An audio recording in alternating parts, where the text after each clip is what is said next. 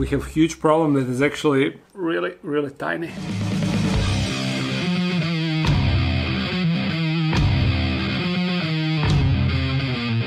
As you know, in this box I keep my roach colonies, and currently there are only lateralis colony inside. And these are the guys that I'm actually talking about. You see, there is quite a lot of them inside this box. And today we are going to record a feeding video, but we aren't going to use lateralis roaches. Instead, we are going to use dubias. There is one, I think, good reason. If you remember on Leicester Plaza, I bought a bunch of roaches, bunch of lateralis roaches, and I immediately added all of them to this roach colony. And since then I noticed that they are dying more often. You see, this is the dead one. First I thought that the reason for that is I have more roaches and naturally there will be more of them dying because there is more older roaches, and that is just normal. But what I noticed that not only adults are dying, also semi-adults, juveniles, also the small ones, I noticed that they are also dying. Together with that, the other problem arose, and those are those pesky little flies that are called gnuts, and they actually lay eggs in dead roaches and other dead animals. And then you get a lot of larvae, and all of a sudden your whole roach bin is infected with ton and ton of fruit flies. I mean, not fruit flies, gnuts, because they're kind of similar to fruit flies. And after fighting with those guys, you see I have this mixture where they are drowning inside. You see there is ton of them. But I managed to kill majority of their population. Basically there is no more gnuts around, which is very nice. But then the other thing happened. Actually, I forgot to mention one thing.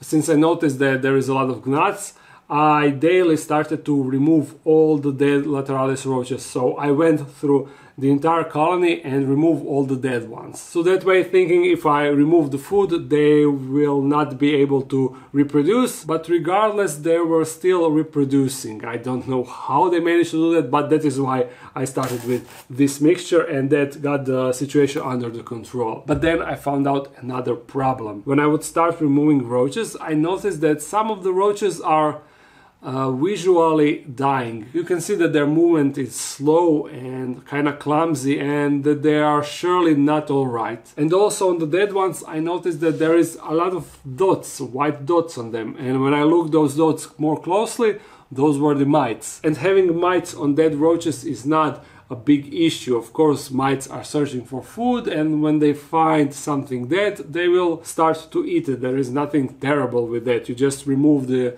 dead roaches and everything should be alright. But the problem was, I took those dying roaches that are still alive but dying, and when I look at them more closely, I noticed that there are actual mites on them while they are dying. And then I took the healthy ones, and I noticed that they also, a lot of them have mites on top of them. So now I'm not sure if roaches are dying because of the mites, or there is a lot of mites because a lot of roaches are dying. And I'm also now afraid to use these roaches because if they have mites on them, once tarantula grabs them, those mites can go and attach on a spider, on a tarantula, and that is definitely something that I don't want to, and I'm not sure if that will happen. So I don't know what to do, if I should just kill this entire colony, put it in freezer and dump them in the dumpster, or if I can do something to help the colony, because there is a lot of roaches inside, and I really rely on this colony to feed majority of my tarantulas, because you know,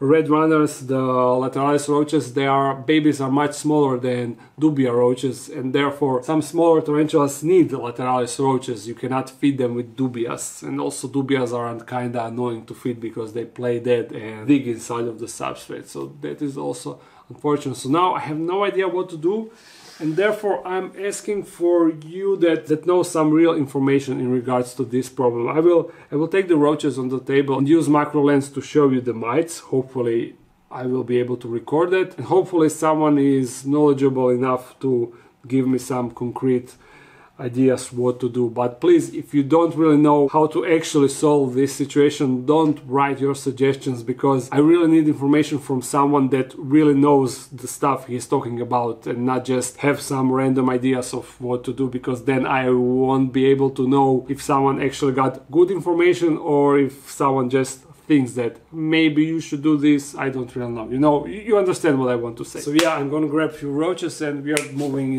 onto the table. This is really not how I would prefer to start a feeding video, but I'm kinda in a panic mode because I have no idea what to do in this situation, and if this situation is dangerous for the tarantulas, I really don't know. Now you see, these are the dead ones. This one is the one that is, let me just poke it. You see how it is not reacting normally. It is still alive, but it is definitely not alright. While this one is completely normal. You see, he moves normally and everything.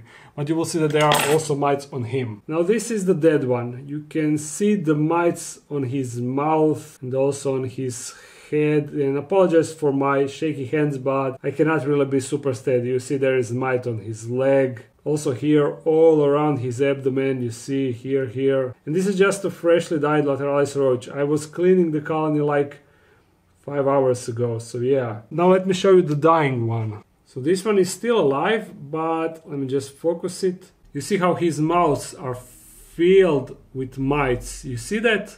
Almost like they are blocking off his mouths. I don't know. But this is really bad, and this is still alive lateralis roach. Now let me show you the one that appears normal. This is the one. You see on his head also mites. You can see mites everywhere. So that is what concerns me, because I take this apparently healthy lateralis roach, I give it to tarantula, tarantula eats it, and all those mites just move from roach onto tarantula. I'm not 100% sure if that is how that works, but it definitely worries me a lot. And that is the reason why I immediately, when I spotted that, I started feeding all of the tarantulas and other animals with dubia roaches.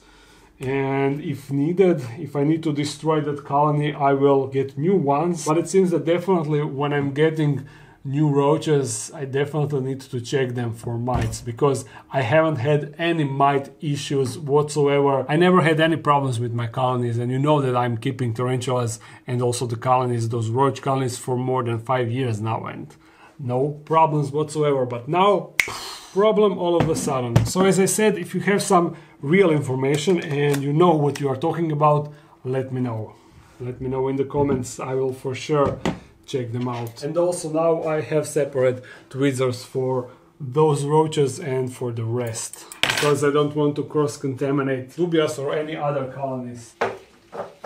It is kind of hard to get small dubias. Even with huge colony, getting the amount like this, it is kind of a hassle. But now to talk about the actual feeding video. In today's video we are going to feed, you see, small tarantulas, the ones that I keep in these cups and also these cups. We of course won't be feeding all of them, but I will take few, like maybe 10 of the ones that I want to feed, and I also want to show you, to update you on some of these species. And first one will be this psalmopoeus irminia, the one that got a fang problem, if you remember. One of her fangs is kinda sticking the wrong way, so currently her sibling molted. This is the other one. You see, here is the molt and here is the fresh psalmopoeus irminia sling. So hopefully she will also molt soon, but her abdomen, it is not really big because I couldn't give her big roaches. Now we are going to test it out with some bigger dubia, and hopefully we will fatten up that abdomen so she can molt soon. I think this one will be quite the challenge for her, but she's still a fighter, you will see.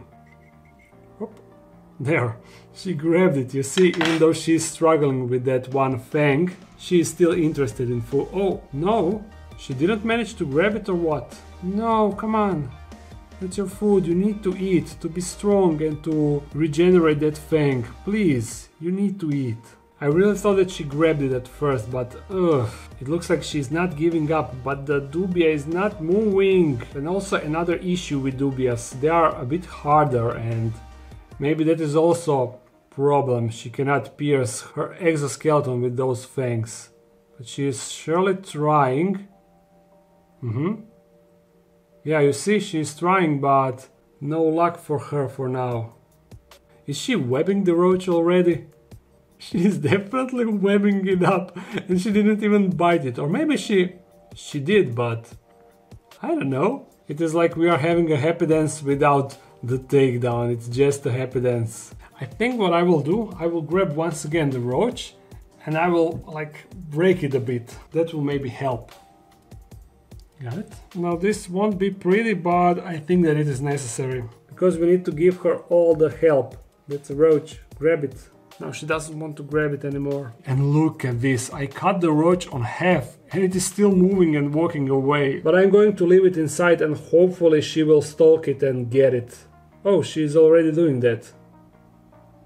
There. Excellent. She got it at the soft spot, just as I planned. Okay, now I'm satisfied with this. We can move on to our next tarantula. This is Avicularia metallica, or should I say Avicularia morph 6. Now as sling, she definitely looks different than Avicularia geroldi, even though, as I already explained, they should be the same species, Avicularia. Just a different morph. I have two of them. We're going to try and feed this first one little fuzzer. You see how fuzzy she is, even though she is tiny sling. Okay, not super tiny, but still really small, you see. And I don't think that I ever offered her a dubia roach. But she grabbed it regardless, and oh no, she retreated behind the cork bark. But we have the other one, so maybe that one will stay out on the open. Look at this pretty fuzzer. Avicularias are such a pretty tarantulas. Super fuzzy and cute. Do you want one dubia? Grab. Oh, now please stay outside, don't hide immediately. Look how fuzzy that abdomen is. Those hairs are almost as large as the abdomen. So funny to see. And the carapace is also kinda shiny, you see? But alright, next tarantula. Now this is one really cool one, but I'm not sure if we will manage to lure her outside. This is the ephebopus rufescens, but unfortunately she likes to hide, although her abdomen is really pretty. I need to hold the roach outside, so hopefully then she will try and grab it outside. But with dubias this is kinda tricky to do. No reaction from tarantula and... Oh, there's the shiny abdomen. I let the roach go, but it seems like she grabbed it anyway. Maybe she will now move outside. I will wait for just a few minutes. But even from here you can spot that the abdomen is kinda greenish, not entirely green. Of course, unfortunately there are no green tarantulas, but this is almost green. I'm gonna try and poke her a bit. Oh, yes. There we go, she's outside, and now you can see how green the abdomen is. You see? Greenish for sure, and also front legs are different color than back legs, which is also a beautiful combination. Can't wait for this species to get a bit bigger, because she will definitely be prettier. Now this fuzzy booty belongs to another psalmopoeus, and that is psalmopoeus victori, but of course that she is kinda hiding. Now we are hoping, you know, for what to get her outside. Maybe if I just drop the roach, and if this roach starts to move, then maybe we will see her. Come on, roach, move. Almost like he's on a beach, lying on the sand and drinking cocktail. Yeah, it's almost the same.